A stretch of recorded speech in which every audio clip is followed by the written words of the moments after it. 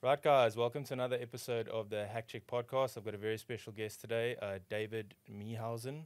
I hope I said that correctly. Meihuizen. Meihuizen. Nice to meet you, David. Nice to meet you, man. Yeah, thanks so much for coming on the show. Yeah, no stress, man. Dude, I was saying to you in the lift, like, I didn't know if you were going to fit through the door because of your height. You said you were 207. Yeah, Jeez, dude, you're probably the tallest person I've ever met in my life. I've got that once or twice. Like it's always such an interesting thing because it's the thing like obviously people notice about like me first, and what's even more interesting is when people congratulate you on being tall. They're like, "Wow, you're so tall! Like, well done!" And I'm like, I was born this yeah, way. like it's I have absolutely no control over it, but I'm like, cool, yeah, I'll take credit for this. Like, had nothing to do with genetics or just existing, but Your parents. yeah. So when you were a kid, I'm sure it was probably like, dude, you probably heard it all the time, David, you're going to play rugby. Oh, 'Cause of your never, height. never. Like it was.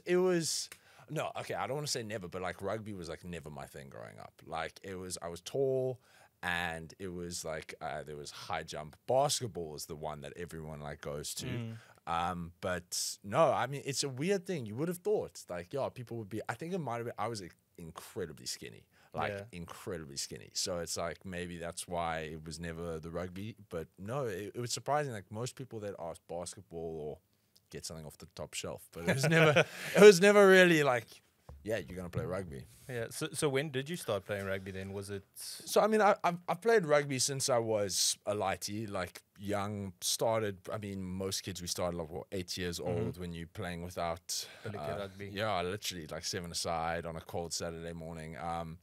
And then it was in my final year of school, leading into matric, that like I was at Paul Boys, and the head coach there, Sean Erasmus, he like approached me and he's like, "Listen, man, you're quite a tall individual. Like, would you be at all interested in trying out for the first team? Like, we think you'd be quite good." And at the time, like I was taking canoeing very seriously. It had been like my sport since I was 7. Like that was the sport that had always done. I was like, that was the sport I was going to carry on to in like for the rest of my life. And I was just like, you know what, let me give it a rest for a year because I really wanted to play inter schools at Paul, which is like the biggest game in the world. Anyone who knows schoolboy rugby in South Africa knows Paul Boys, Paulchem is a massive game. Yeah. And like if you're in the school as well, the vibe in the stadium, the whole week building up to that game, it's just electric. So it's like something you want to be a part of. And so I was like, yeah, let me give 1 year of rugby a try. And then that just kind of set the wheels in motion to chance to continue. And next thing I know, I was starting on the path to having a career in rugby. So what team did you play before that? I mean, I was G team. Yeah. In under 16? In under 19. So like in my grade 11 year, I played G team for Paul Boys, yeah. That's a big step up to go from the 9th team to the first team. Like, were you just gone through the system where people didn't see you, or did something just switch? Like, I think I just kind of made the decision to go for rugby at that point. Like I said, like rugby had never like been my big sport. I mean, sports was always my thing. Like I'd always wanted to be a professional sportsman, no matter like what it was. But rugby was never really the sport that I kind of like thought this was be the way I was going to take it. And then I think I played 5 first team games. I played second team most of my high school, my final year of school. And it was just I was in the first team system setup. Yeah. And so like you do like a pre-season and camps and all that. And I think like obviously that kind of extra training and time really helped develop me from being a G team player to being able to play second and first team in my final year. And did you actually play in the inter schools? It's for the second team. Okay. I mean, you're still still playing in front of the crowd. You're still surely. playing in front of the crowd, which was absolutely incredible. And I've still one of like my most cherished like schoolboy rugby memories. But no, I didn't get to play for the first team, unfortunately. And Craven Week and all that kind of stuff. Did you? No. Not okay. No, none of that. So usually in the schoolboy setup, like, because I also went to boys' school, and you'll see guys they'll play like first team, maybe fringe, and then go Craven Week, and then from there get scouted and everything. You got scouted, if I remember correctly. Yeah. how did that happen? Did they come watch the games, or So what it was the was- process like then going from school to Stormers? So, I mean, I was, Paul Boys, in my matric year, we had an exceptional year in that I think it was the first time in 43 years that we went like completely undefeated for the season. Wow. So we were number one in the country. We had a phenomenal year. And because the first team had such phenomenal success, it really brought, it shone a light on our rugby system and the coach, Sean, what he had done at Paul Boys. And the Western Province Institute, who like basically takes schoolboys and then, because there was at the time there was under 19 rugby clubs for Stormers, Lions, Sharks, etc. And they approached him and said like, "Do you know a lock?" That because they needed to fill one more spot, and Wow. he suggested me to them, and so they came to me and they were like, "Yeah, listen, well, Sean speaks very highly of you. They came to. I remember, I think it was Tigerberg. It was like one of my 5 first team games. Like he pulled me aside right before the game. And he was like, "Listen, you need to play well because there's like a scout here to like in the see movies. whether or not you're actually gonna play. Like against, Make or like, break. They want to know if you're good enough." And so I was like, "Oh, geez, I actually got to like perform today." And they were, they obviously liked what they saw, and then I remember they pulled me. So I think it was like a week and a half later, they called me in. They're like, "Listen, we'd like to offer you a place here, but just know when you get here, like you're gonna have to work. Like we've never offered this to a second team player before. I mean, all the guys that were going there were SA schools or Craven Week or at least first team, and I was coming in as a second team player. So I knew when I arrived, like I was at the bottom of the feeding barrel. And you had to work extra hard to make it. Yeah. And how long were you in the system before you actually made your debut, say, in the Curry Cup or Super Rugby? So I would say, I mean, it's kind of hard. I wouldn't say like, it's a hard thing to say because I was kind of in and out of the system in the sense of, so I played that entire year under 19. But I mean, I think I played 3 games for Western Province in the sense that, like I said, I was the bottom of the bottom.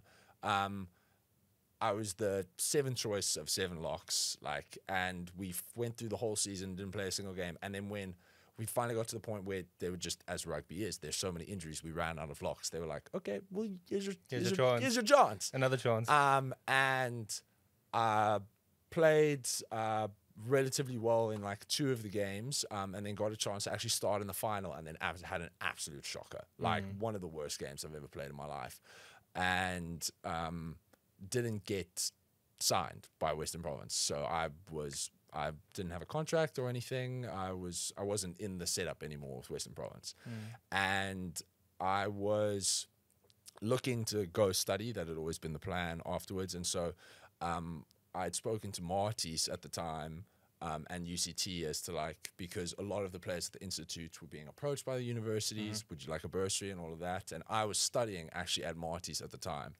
And so I approached I think it was the under-20s coach at Marty's, and I was like, he took me around, he showed me the facilities, and I was like, well, okay, and what about a bursary? And he's like, "Listen, man, like you're not good enough for a bursary. Like Wow. we're not gonna, like there's better players we're gonna take." Straight like up. he told us straight up. And like to be fair, that was his gut, and he went with what he thought was the right move for him. So and then UCT came and they said to me, "No, listen, we really want you for the first team setup, like we'll give you a bursary if you come here." And it was, I was still very hesitant, but like it just felt like the right decision. Gut call, don't know why, and one of the best decisions I ever made.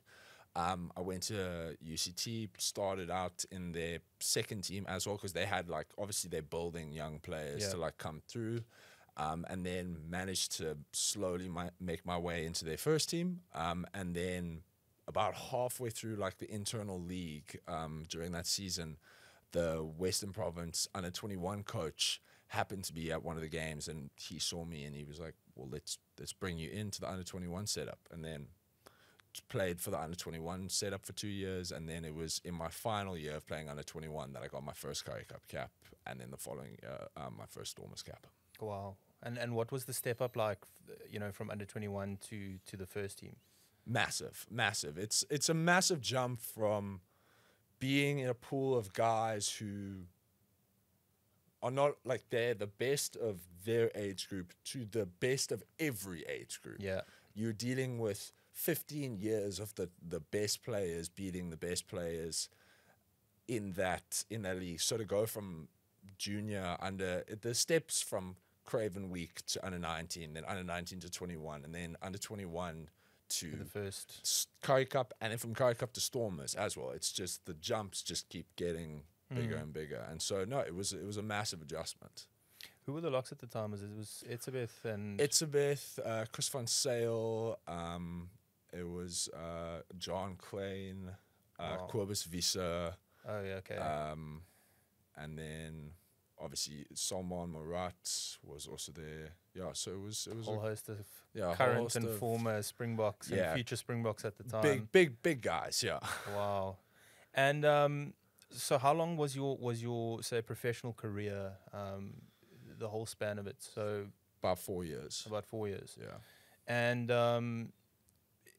you had to retire early at a young age, and from too many concussions. Yes. Was it diagnosed as anything? Like is it CTE, or what exactly is it? Is it just too many successive concussions, or?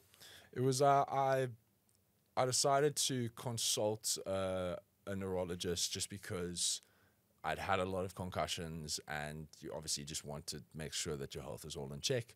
And so I had sat down with a neuropsychiatrist, neuropsychologist, and just basically she did some tests on me to basically see like where my cognitive level was. And her initial diagnosis was straight away. She was straight away, like when she heard how many concussions because I think I'd had 11 concussions. Wow. And she's like, anywhere over 6, you need to retire. Like, and so for me, I was like, okay, that's not what you want to hear. But at the same time, I feel like any medical brain specialist is going to be very adverse a contact sport. Because we know there's negative effects of any form of high impact to the brains, but it's more of it. But lots of people, they go their entire lives and they're fine. Yeah. And so it's just, was I going to be one of those cases on the bad side? Was I going to be like a US Van der Westhuizen or a Dottie Weir, or was I going to be someone who could play my entire career and not have horrible side effects? And so we decided then, okay, I spoke to the medical team at the Stormers, and we decided, okay, we need to go and see like a neurologist and get a proper opinion. So it takes often like a long time to get in to see a neurologist because they're just so highly specialized, and it takes like months to get in. But luckily pulled some strings, managed to get like the wait down to 3 weeks. I was going to see a Dr. Gardner in Constantia, and during that time, still playing for the Stormers, all of that. And then we traveled to Ireland and played against Connacht. And during the game, I got tackled in the chest, and the resulting whiplash gave me a mild concussion. Something that should never have given me a mild concussion. It was just, it wasn't like I blacked out. I didn't lose consciousness. But anyone who's had a concussion or felt that type of, and you know straight away what it feels like. It's this weird, uneasy feeling of you're not 100%. The edges aren't a little bit sharp, or maybe everything's 0.00 of a second delayed or something. It's just that you don't feel 100%. Something's just off. Something's off, and you can't really put your finger on it. And for me, I was like, this feels like a very mild concussion. Passed all my tests, but I just still didn't feel good, so decided to wait until I'd seen the specialist before returning to play. Saw the specialist 2 weeks later, and he was an incredible guy, very friendly, and you could see he was very much trying to. He was on your side. He was on my side. He wanted me. He was not anti-rugby. He was not like overcautious. Like it's a horrible thing to be playing contact sports, and he was completely understanding.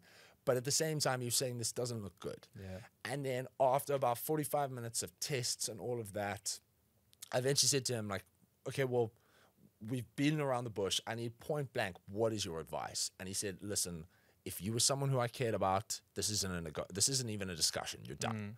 And so for me, that was just, it was as simple as it needed to be, in the sense of, it was heartbreaking, absolutely devastating, something that I'd like worked towards. Like, I was living my dream of being a professional athlete, but then to be told that your health is in jeopardy and that your quality of life could be affected, no, not worth it. So within 45 minutes, my career was done. Wow. Had you had so what made you see the specialist? Had you just got a feeling, or I mean, had you started to see long sort of effects outside of getting the concussion? Like, was there some sort of a I don't know how to put it, like just in your everyday life, Like a trigger? Yeah, were there things like that you would normally be able to do that now all of a sudden maybe you were a little bit sluggish, or you had headaches or something like that? It was more of just a general concern for my overall mental state. I mean, I'd done a lot of research on CTE and like concussions and all of that, and I know that one of the big things is it affects your mental state, your mental well-being and all of that. And I went through a very bad depressive episode in 2021, the end of 2021, where I was incredibly depressed, and I didn't know if it was a result of, just because some people it can be as a result of it's passed on through genes or whatever, I didn't know if it was a result of the concussions or what. So I was like, let me actually just check that these concussions aren't exacerbating what is there already. And so it was more just trying to look after my mental well-being and making sure that I'm in the best mental and physical state possible. And so I sent myself to get checked just because I wanted to I mean, anyone who's struggled with any mental illness will tell you it's not a place you want to be in, and you will try and fight tooth and nail to stop going back there. Yeah. So it was, it was a decision I made. And then when the call came that it's like, listen, we think you should retire, then it was a hard but inevitably easy one. Yeah. No, look, I mean, your health there's that saying, your health is your wealth, and I think now in modern day it's good that there is so much research out there about CTE, about concussions, about brain trauma, mental health, because in a lot of sports, American football, professional wrestling, even rugby, it's also a lot of tough guy sports where guys would like tough it out. Yeah. And, put the sport before their health. And now we've got the head impact assessments in rugby, and all the research on head trauma. It is a lot better now, I think, for people who are experiencing that, to not have to feel like, oh no, I need to tough it out and put my health at risk, for the team or for the sport. And I think, it's obviously better now than it was, years back. And the long-term effects that those people have that maybe didn't have the research at the time, it's heartbreaking to see with people who didn't take a step back that now go forward with it. And then, so after you retired, what made you decide to travel? Or was it an instant decision, or what were you doing after you retired? Was it just... Yeah, I think when I retired, it was very abrupt. So it wasn't, I think most people, first of all, sportsmen, we retire way younger than everyone else. So it's like, so the end of your career is coming like way younger than someone who's, let's say, at a desk job who's going to retire at 55. So there is this kind of like preparedness to retire at like, and I said retire at like 35 or whatever age, but it was, at least you have some kind of like, it's coming. I'll start bodies like, I mean, anyone, if you're doing a contact sport, you'll hear guys always complain like, yes, my body's just so much sore than it was when I was like 25 years old. And so it was so abrupt that I had no idea what to do with my life. I was just, what comes now? And the initial thing that comes from, I think, a lot of players in rugby is like, okay, well, now do you like transition into coaching, or do you transition in some other form of being in the game, just not in a player capacity? And after speaking to a lot of people, and the kind of general consensus that came from the people whose opinion like I really valued was just don't rush into anything. You've got this kind of blank slate now where you can kind of just figure out what you want to do next. You've done something that you were truly passionate about for a long time, but now you have no idea what, so don't rush into like, you don't know if you want to be a coach because you hadn't thought about being a coach for ages, or I didn't know if I wanted to go into, I know I didn't want to go into a desk job, but like, it was like, what do I want to do next? And so the thing that I kind of then was like, okay, well, what were the things that I'd missed out on whilst being a rugby player? And you miss out on a lot of experiences because you're training all the time. You play on the weekends, and then you're recovering the next day. And if that, you're not you're traveling to and from games and all of that. And so I felt I had missed a lot of, I'd missed out on quite a few experiences that I wanted to have. So, and traveling had always been a way to provide these just unique and incredible experiences. And so I decided, you know what, let's book a one-way ticket and kind of figure out where we're going to go for however long. Who needs a life savings at 25? You know, like let's go and see the world. And so I'd never really done Europe in the summer. And so I just decided, you know what, let's find the cheapest ticket I can to Europe, and then we'll kind of take it from there. So where all did you go on that first trip? So I started in Greece. I did Greece, Albania, Bulgaria, Italy, Montenegro, Spain, France, England, Serbia, Guatemala, Honduras, Nicaragua, Costa Rica, and I think that's it. Something like 23 countries, I think I saw on that's across total. like my entire life. Okay. I think this last trip I did 14. That was all in that one trip? No. So those 25 countries were like, I've been fortunate enough to go.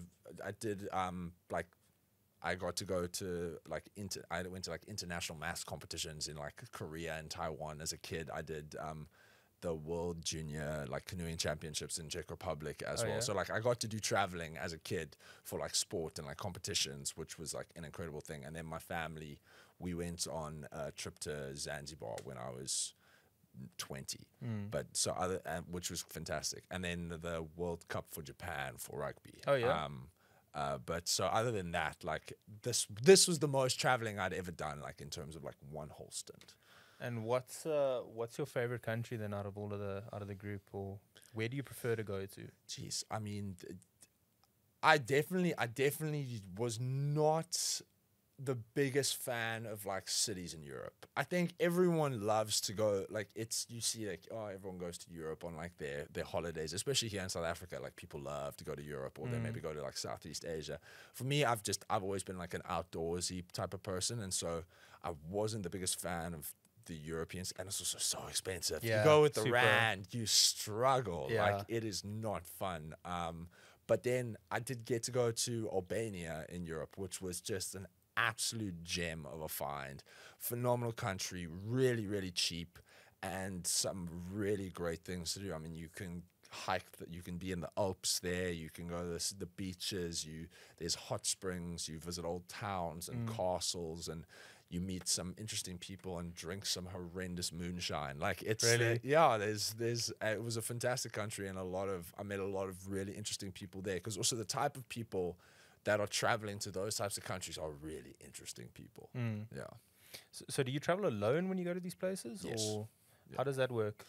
So kind of just literally, you have a bag, you figure out where you want to go the next day, and if you want to stay for 2 or 3 nights, and then you kind of, the nice thing about traveling alone is it kind of pushes you out of your comfort zone. So you have to make friends with like randoms, and like you have to ask locals what are the things to do, and you will get people who were telling you like, I did this, or I hated this, or this is really good, or you must try this, and then you kind of just get a sense of feel of where you need to go to next. And it's, I mean, the whole point of the way I'm currently traveling at the moment is literally just be open to any experience that could come your way. And because of the way I did that, I mean, I got to do some incredible things, like on my traveling, purely just by not planning ahead, just saying, listen, whatever comes next, that's what, if I like the sound of it, then let's go for it. And financially and things like that, when you're in a place, like if there's no end date, how easy is it to just keep traveling around and staying there and doing those kinds of things? You know, because usually, like, I'm thinking, like, if I travel, or when people travel, we're like, okay, we're going there for a week. Yeah. Hotels cost this much. I'm one of those people that likes the cities, but also the rural. But, you know, your flights, your hotel, maybe your food, and it's like budget this way. But with an open-ended travel like that, like, how do you just make friends and go stay at friends? Like, how? You kind of you have to set yourself thresholds of like, I just can't go over this. So like, especially with like, travel is the one thing where it can get tough, because obviously you're not often in control of what you can spend depending on where you're going. It can maybe be like, I can't go here because of the cost of the travel. Yeah. But in terms of accommodation, you usually, if you spend enough time in a certain area, you kind of get an idea of like the threshold of how much, let's say, a hostel is or how much a meal costs. And then you kind of budget like, okay, I mustn't go over X amount. Or so usually hostels, I mean, for me, most of the time, my threshold was like, I wouldn't spend more than $10 on a room for a night. Wow. Like you can find very easily places like that. I mean, it's all about finding like the sense of, how do I say, what you feel and what you're happy being uncomfortable with. Yeah. For me, I was very happy being uncomfortable with sharing a room with a lot of people, someone snoring, a whole bunch of randoms having sex in the corner, like really? No privacy. Yeah, it's kind of, you know, it's the things that happen like of a shared living room. I mean, I got woken up by the police in Albania because there was. It was this American and Russian that kind of had this like argument. Yeah. And the Russian just was laughing, and he came downstairs, and I was like, oh, what was going on? He's like, oh, this American basically was saying that I was disrespecting him because I was coming like too close to him. And then he kept saying like, do you want to fight? Do you want to go? And he was chuckling because he says, well, in Russia, we don't ask to fight. We just punch someone in the face. And so we all went to bed, and then literally 3 a.m., someone's shining a light in my face, and I'm pissed now because it's 3 a.m. I open my cupboard, and it's the police, 2 police, and they say, you have problem with Russian. I'm like, no.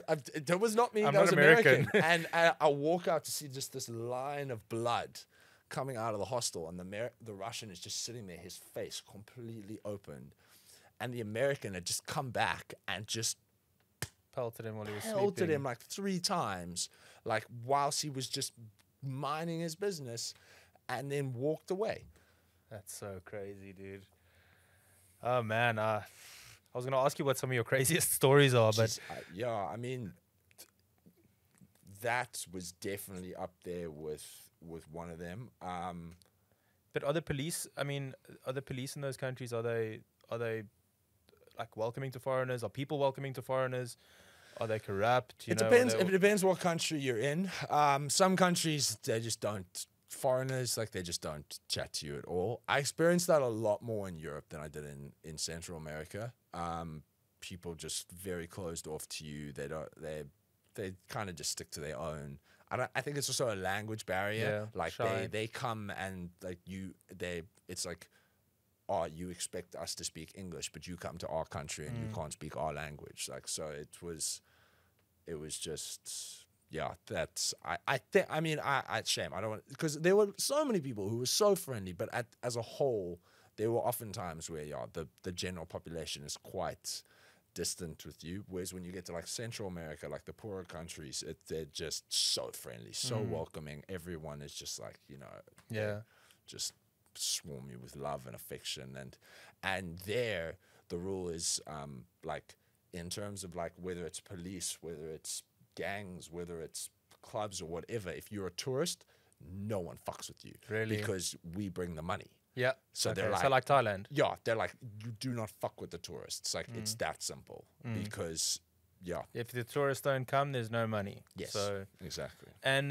do you speak any Spanish, or like how do you get around with the communication and that kind of Yeah, thing? so I went, when I landed in Guatemala was like my first stop in Central America, and I went there expressly to learn Spanish.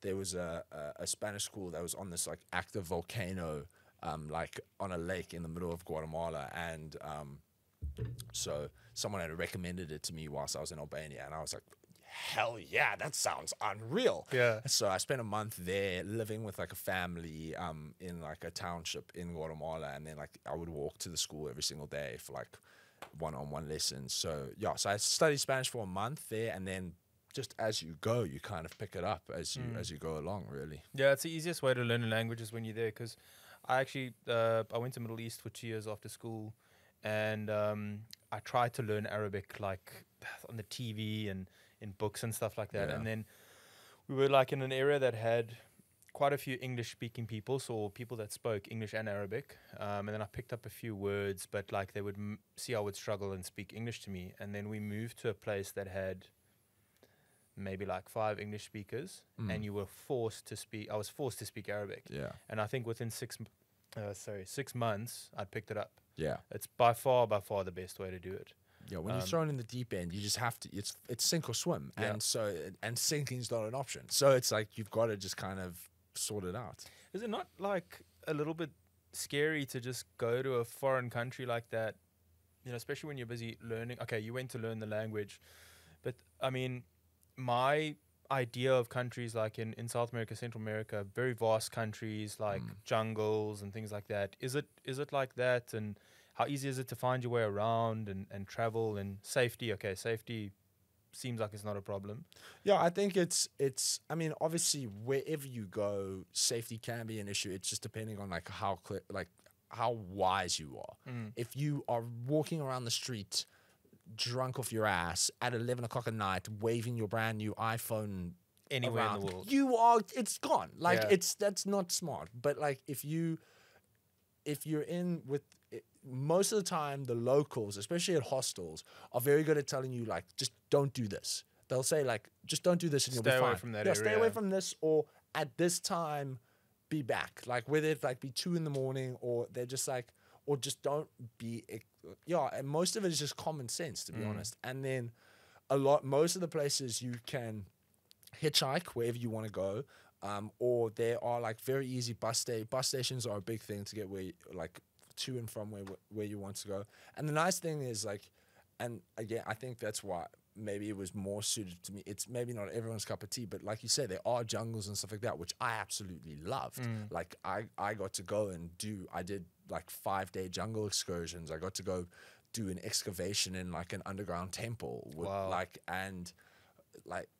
and it's fantastic. No one tells you this though. The jungle sucks. Like it is the worst place to be. Like Why? it's an incredible story. It's fantastic to like talk about afterwards. But everything in the jungle wants to make your life miserable. If it wants to doesn't want eat to you. fucking kill you, it wants like we were walking. I mean, I did this. It was a 5-day 100-kilometer trek through the jungle to get to Jeez. this.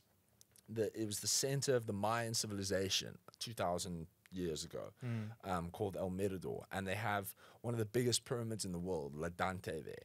And so I've never seen a pyramid before, and this was something I was so excited to do.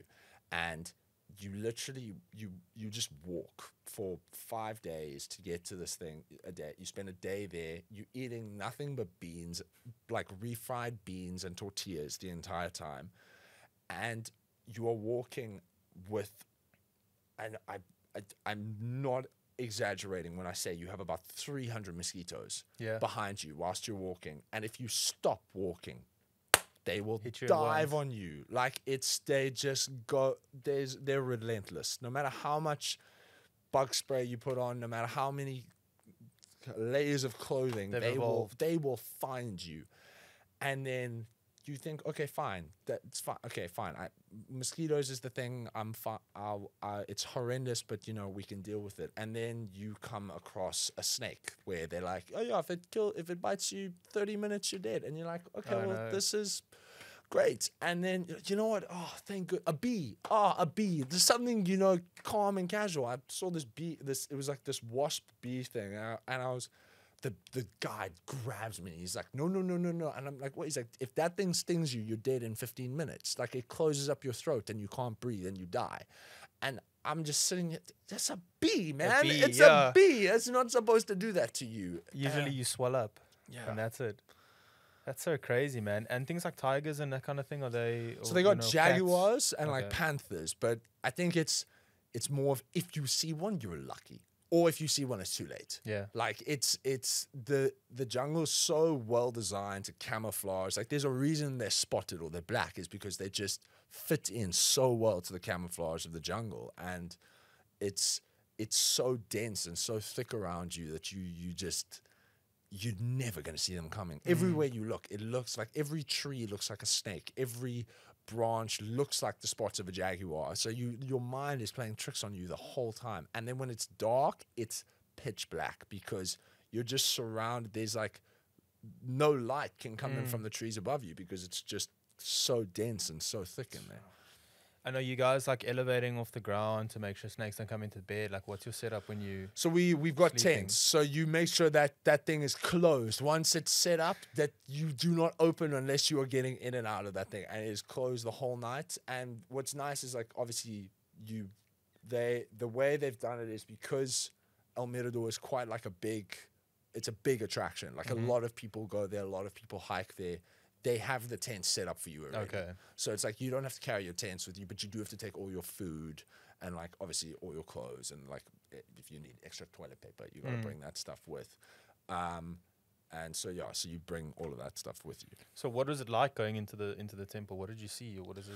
I mean, how old is it? Yeah, so I mean, El Mirador was this. It's a city. It's about, probably, I'd say, about 5 kilometers by about 8 kilometers long, wide. So it's like, it's big. Really, it's massive. Like, and it's this ancient city that's just completely been taken over by the rainforest. The rainforest has grown, like, regrown over these temples and these monuments. So you'll just see, like, these anthills with, like, trees going on, and then some of the temples are, like, exposed.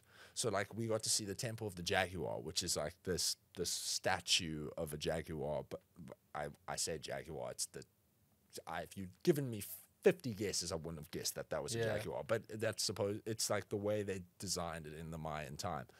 And then you see they have these murals of, like, depicting the gods and their stories and the kings. And then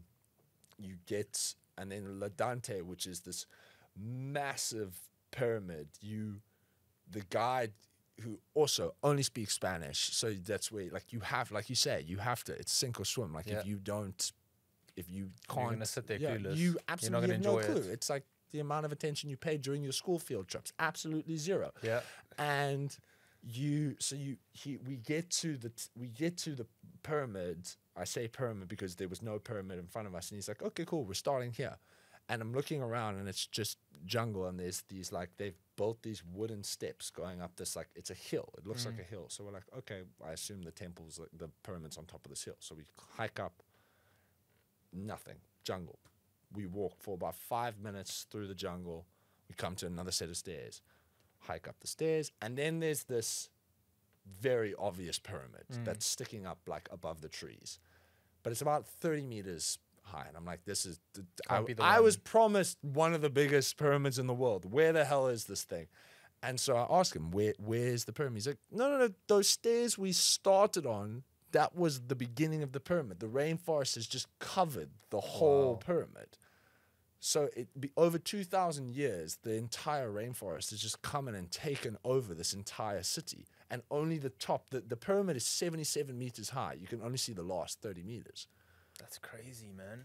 And can you can't roam freely, or I mean, how do you can you access and go in, or? So not there. There was nowhere there to, like, go into a temple or something. Everything was kind of above, like, it was just the outer layer.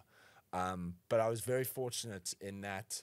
So I'd had a discussion with, and again, it was just like through conversations, I met this guy who spoke to me about this archaeological dig that they were currently doing in another part of this place called Hormel, which is this brand new excavation site. It's like, it's not a new excavation site, but it's like a new they'd found a new temple. A new discovery, basically. A new discovery, basically, like in the last 2 years, and they were busy like excavating it.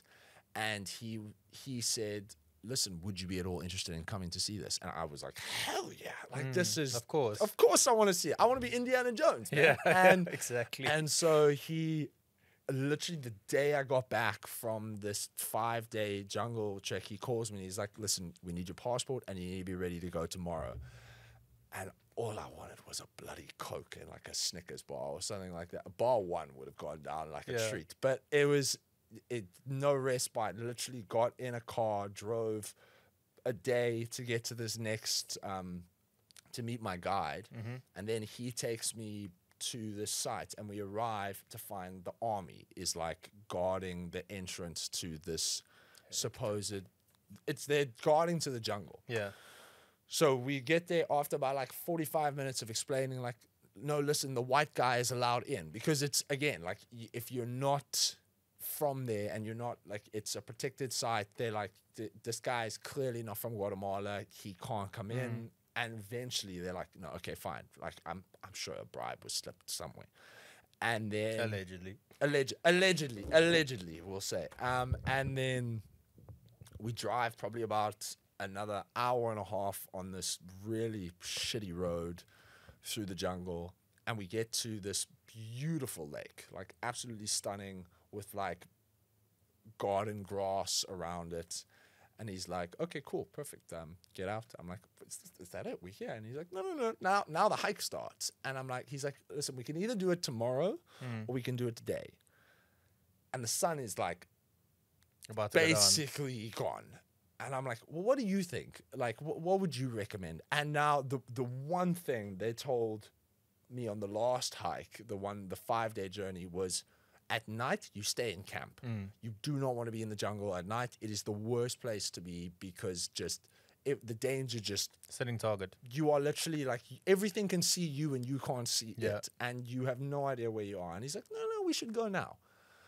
So I'm like, okay, do you know what? This is why we're doing this. We're doing it for adventure. You know, we're here to have adventures. And so we set off. And probably about 30 minutes into the walk, it's pitch black. He whips out a couple of head torches. We put the torches on. Cool. Following the trail. Probably walking about another 45 minutes. He turns to me and he says, "I think I know a shortcut. Let's cut through here." So we leave the path to like go into the full-on bunda bashing. Like, we've got our machetes. We're hacking through the jungle. Probably walking about 15 minutes. He turns around and he goes, "Yeah, we're lost." Oh, no. It's just the two of you? Just the two of us. Oh, dude. And the nearest person to us is 40 kilometers away. Wow. So now I'm breaking it. I don't know what, like, I'm mentally writing my will, like, I'm gonna stick it on a tree somewhere here, like, where like, how do I explain? How did you get in this situation? How do I explain that I died in the jungle just because I was like, let's not wait till morning to go hiking? So he's like, "You stay here. Oh, no. I'm going to go and find the path." So you're going to leave me alone. But okay. So I'm holding my machete for all it's worth. Yeah, probably shaking. Like, if anything comes my way, I'm just swinging. About 5 minutes later, I hear him calling out, like, I'm over here, come here. Come bolting, running. He found the path. Oh, wow. And we make it through. We get to camp. I pass out. The amount of adrenaline that was coursing through my body at that moment, geez, could have... I mean, crack addicts could have used that to get an adrenaline, like a high. Like, I could have strangled a tiger right there. Yeah. And woke up the next day and to go to this excavation site. And so... They didn't really, basically they just told me that I was going to see, it was called the Tomb of the Three Serpent Kings. And they didn't really tell me what I was going to see. And so they showed me they had a makeshift tent of all the artifacts that they had taken out of this temple that hadn't gone to the museum. So they'd taken all like the good stuff to the museum already, but like all the pots and pans that weren't like supposedly good enough. And like some of these are like incredible Mayan works of art that just haven't been taken to the museum yet because they're not like pretty enough, Museum or they have a standard. crack or in the wrong place or something like that. And then we go on this to find this temple, and again it's another city, but that's completely covered by the rainforest. So you can see like these bumps, and then you see like a little bit of like brick every now and again, but nothing. Again, you can see it's a city, but you can't see Completely anything covered. besides the rainforest. And then they built these wooden steps going into just this black cave, but like on this raised anthill. So I'm like, awesome. Sounds fun. This should be fun. And so we go in, and it's just this long hallway of about like 20 meters. And then at the end, it was such a, not a surreal moment, but I had to laugh because they built this white plastic door to kind of like keep grave robbers out. Yeah. So it was this like fake, very, very fake door. It's surrounded by like this incredibly old, rustic, like temple, centuries old temple, and then this like those white plastic chairs you kind of sit on when you're chilling around a fire, and that was what was guarding this door. And so he opened this temple, and he opens and it's like this flimsy lock on it. So he opens it, and it's just stairs going down like underground, and then bats just like are flying out, coming past you, and we climb down, and it opens up to be this hallway with these, like, if you imagine like these Indiana Jones temples, like I'm talking like full-on statues of these 3 serpent kings. No way. From 2,500 years ago, so incredibly well preserved.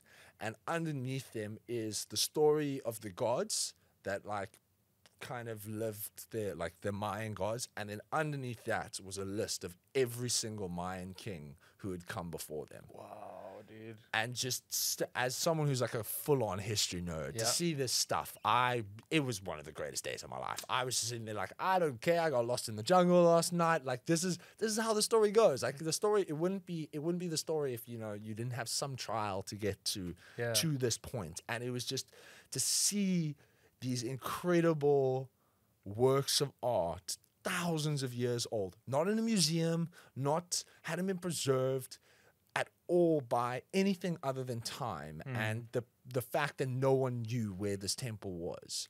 And then to see these incredible works of art was just something to behold. Like, yeah, dude, I can imagine. I mean, especially like you say, you're into history, and to be able to see it, I mean, it's mythical actually, because the whole Mayan history is one of those mythical bits of history that you watch like an Indiana Jones, and they go a little bit over the top with a lot of the things, like the crystal skulls and all of that kind of stuff. But like to see it be real and depicted in, say, Indiana Jones, and be so close to real life, or the real life being so close to the movie, must have been something surreal.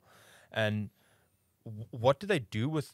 Do they just keep it there? What do they do after you find something like that? You say some of the stuff got sent to the museum, but like those statues, you probably can't remove them. They probably just stay right there. Then I mean, I highly unless the British National History Museum gets a visa to go to Guatemala, I don't think it's getting taken out anytime soon.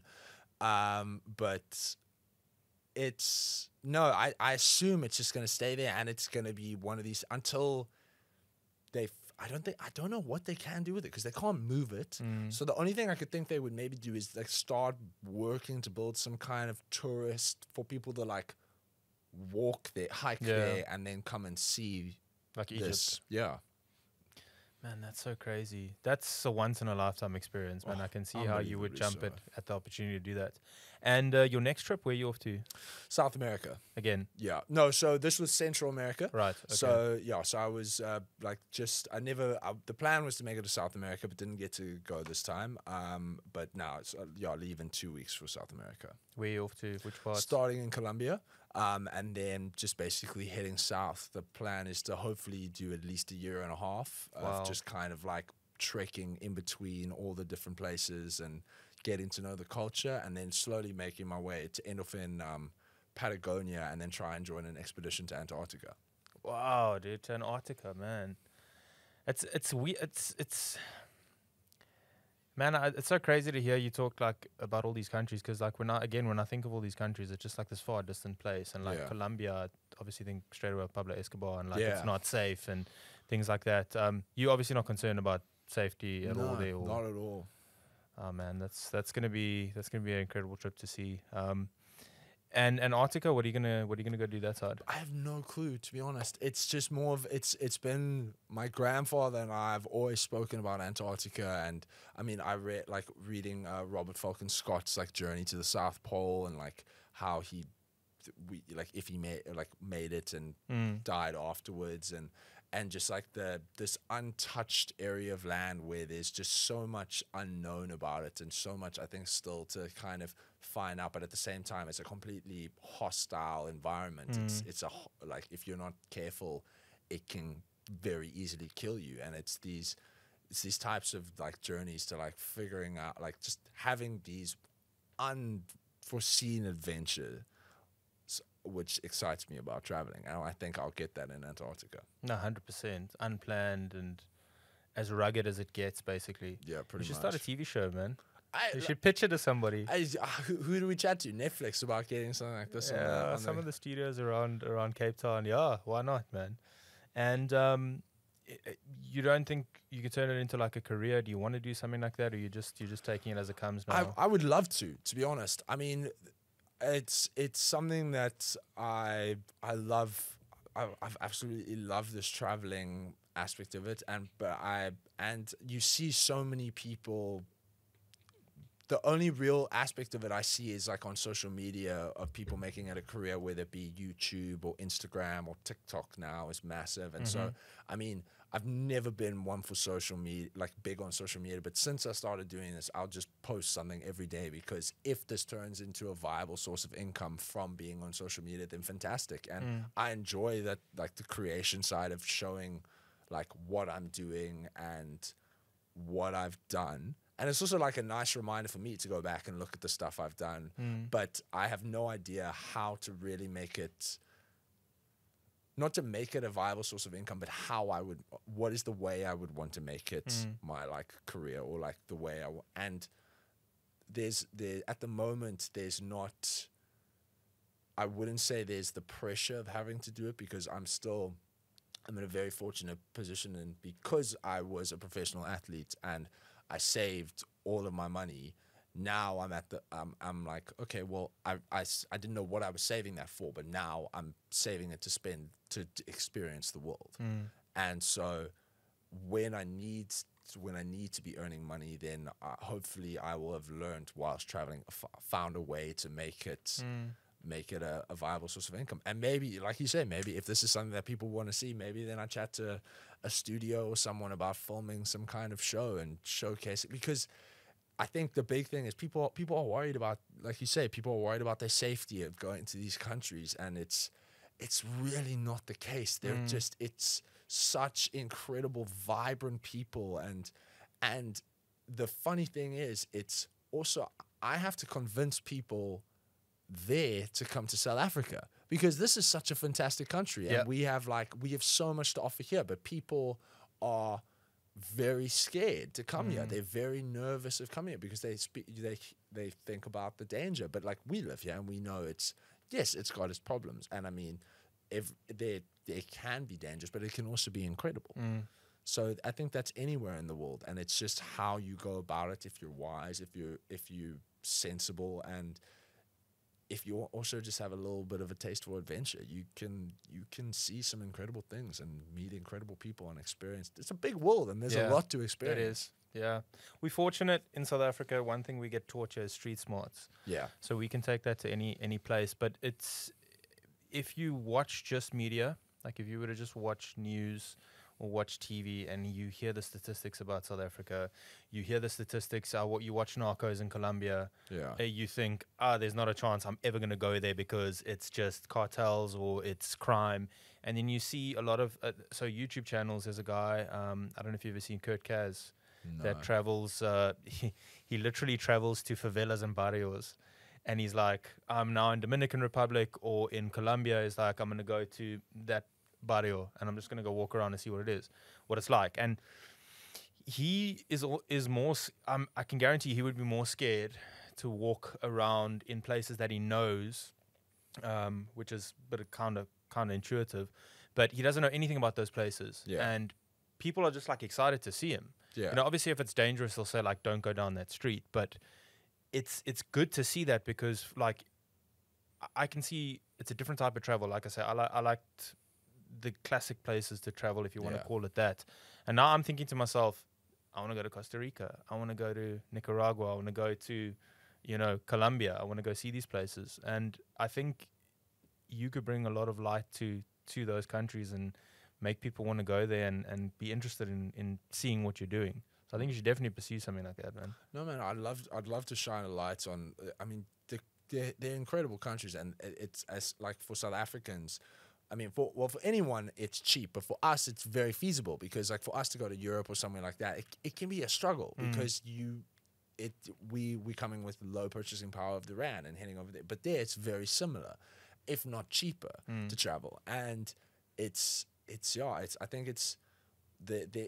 Of course there'll be the fear of like you don't know, like you say, but people are so receptive and so people are, I hold to the idea that most people are inherently good and they want you got a few rotten apples and you do get some assholes. Like I've met assholes while traveling and you don't focus on them. You focus on the good people and the incredible experiences you have, and also just kind of broadening what you don't know.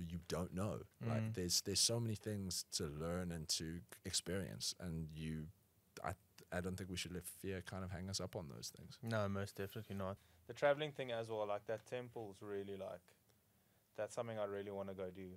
Like, yeah, man. But will they, do you think, did they give you like any indication of how long they take to open to the public or anything like that? How long does it? Because I'm sure they want to protect it at all costs. Yeah, I think to be honest, I don't think it's going to be something that's going to be open to the public anytime soon. Like when I was there, it was so funny because like they have a list of like everyone who's been to the temple, and I was like, oh, surely I'm the first South African, and there was one other fucking South African. I was so bleak that I wasn't the first. Like, who was it? An archaeologist? It was. I can't even remember his name. It was Richard something, but I remember being like, "Damn you, Richard! Like, I would have been the first South African in the world to see this thing." But there couldn't have been more than 250 names. Wow. That it's so that's people who have seen this thing. So I highly doubt that it's something they're just gonna like open to the public anytime soon. And the problem is, it's also they would need to build like a whole sort of like infrastructure around, because the way they've done like the other temple that I did. Yes, you can hike there, but you can also take a helicopter. Oh, like okay. people who want alternative ways. Yeah, they can pay $700 and be there in half an hour.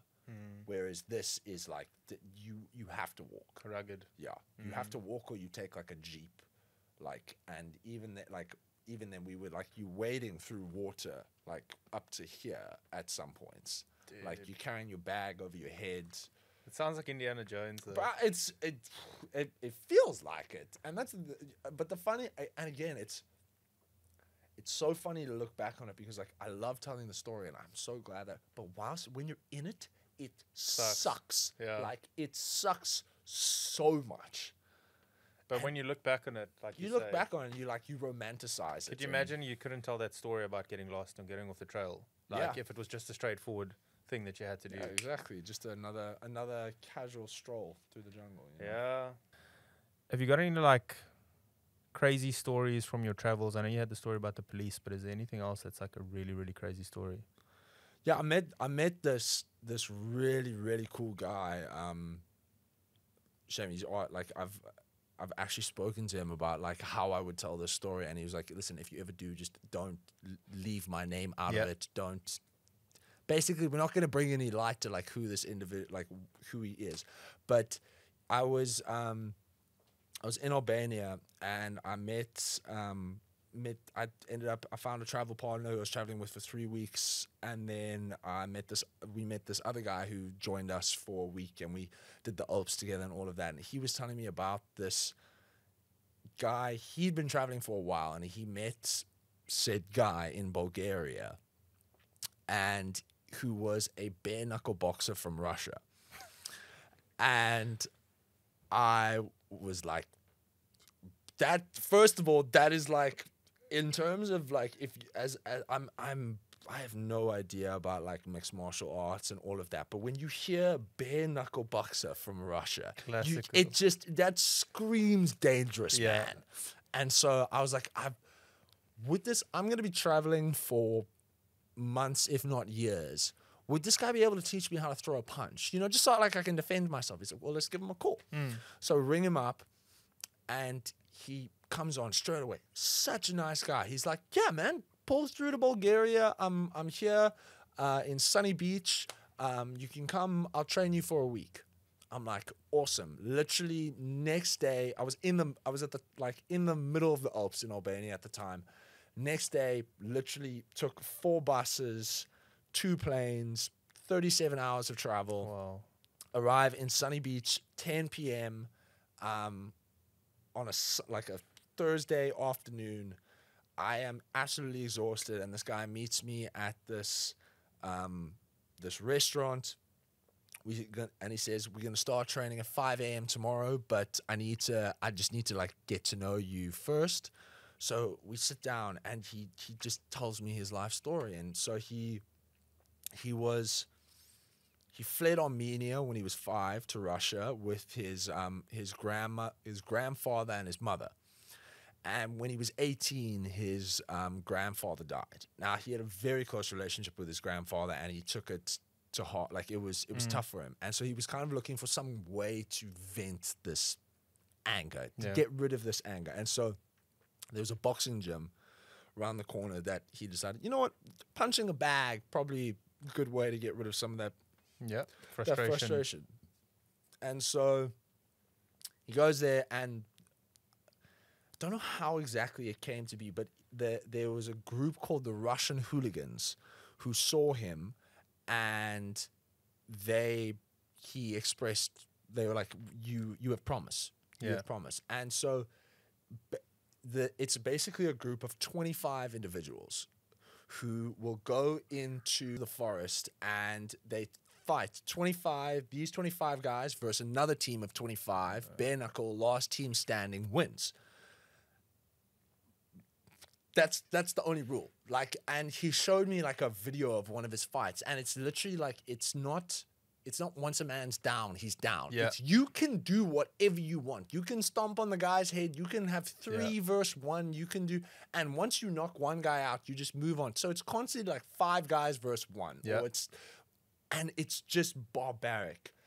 And he tells me, he says he remembers so distinctly waking up, Siberian forest, blanket of snow, and then he'd been knocked out, and like he's slowly rousing himself, and he just sees like this painted red on top of the snow, and then like just bodies kind of just like littered everywhere. Wow. So he did that for 2 years, like absolutely, like I said, it was fantastic, you know, like this group of, this is camaraderie, with your boys. And then after that, he joined, he did his conscription with the Russian military.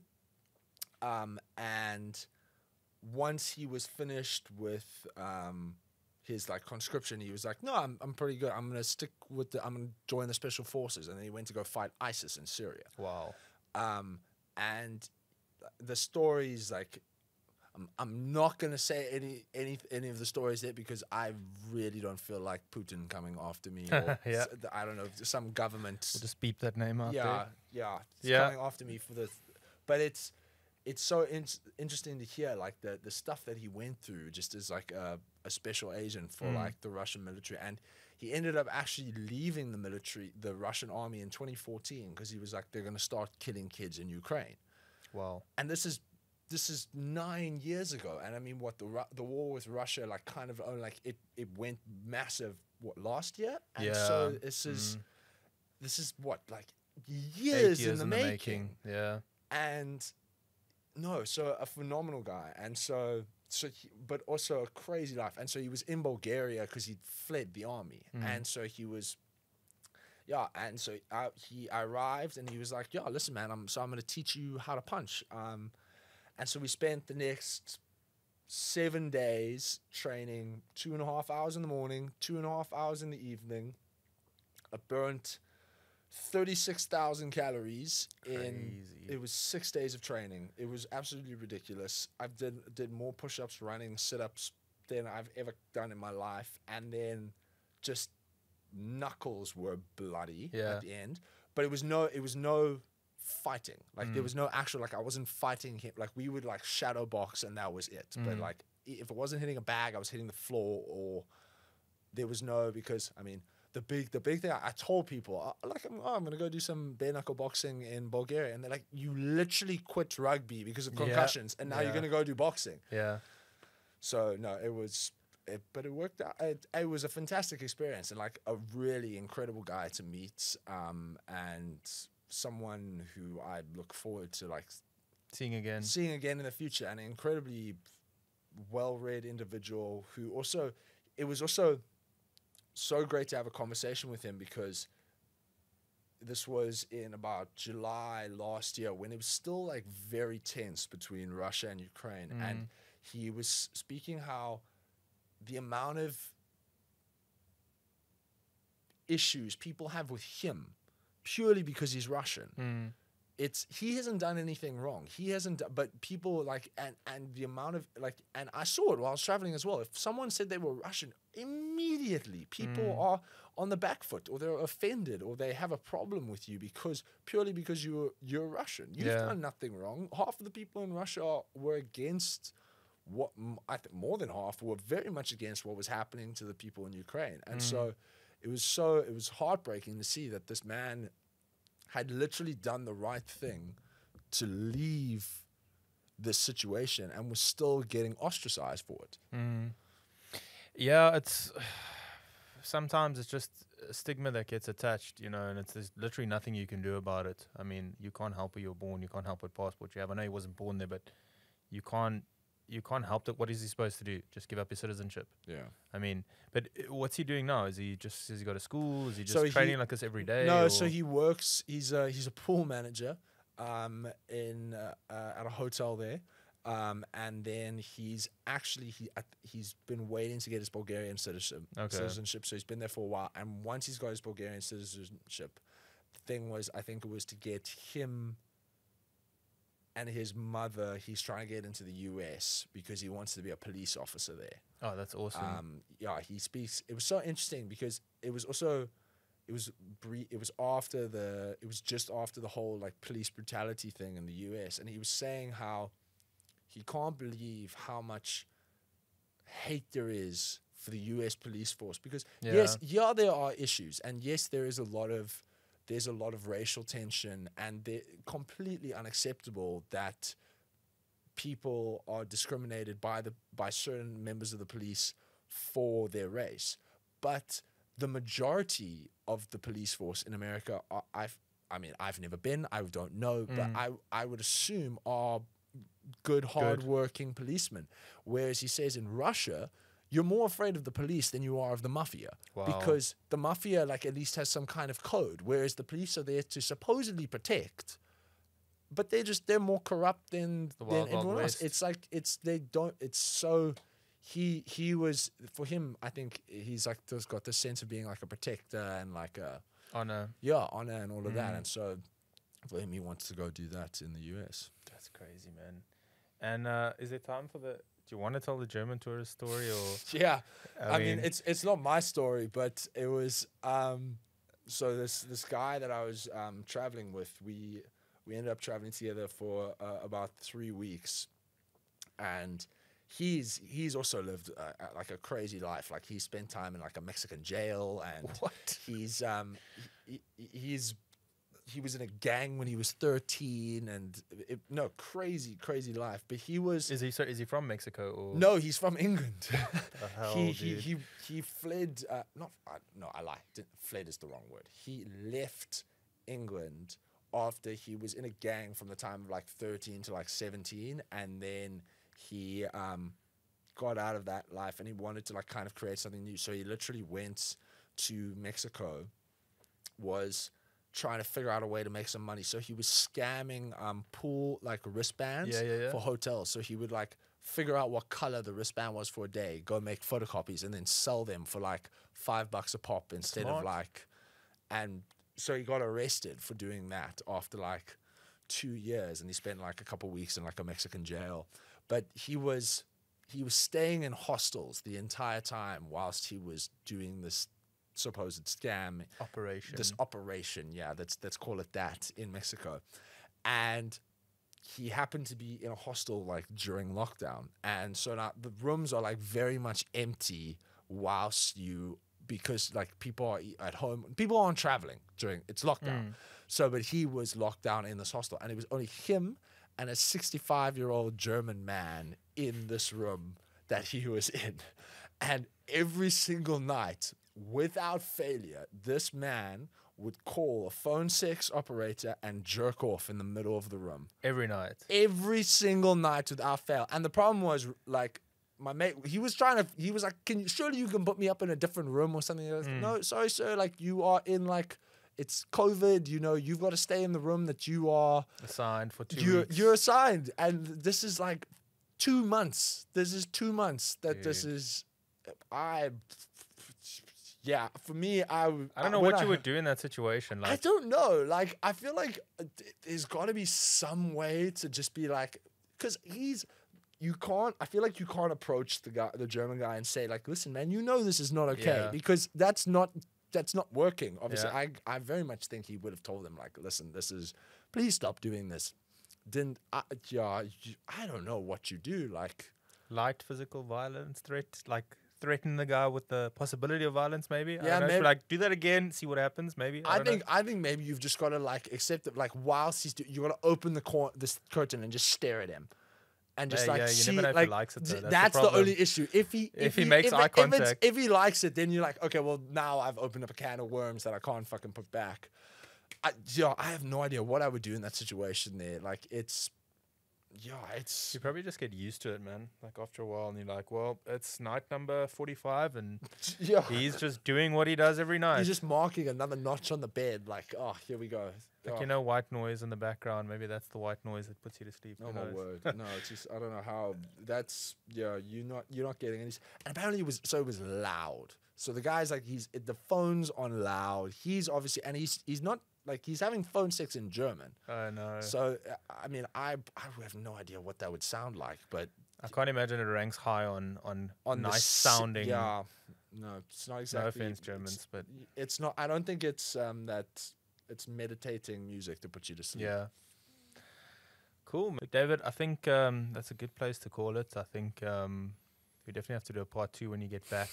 I'm really looking forward to see all the places that you go to, and I actually myself, I want to try and head down to South America. So if it's in the next year and a half, I'm going to definitely message you that temple story. We can do this. We can do part 2 down in Argentina somewhere. We'll go for like a steak or something. And then that'd be awesome. I appreciate the time. Man. Thank you so much. Thanks so much for having me. It's been Thanks awesome a lot. to be on, Awesome.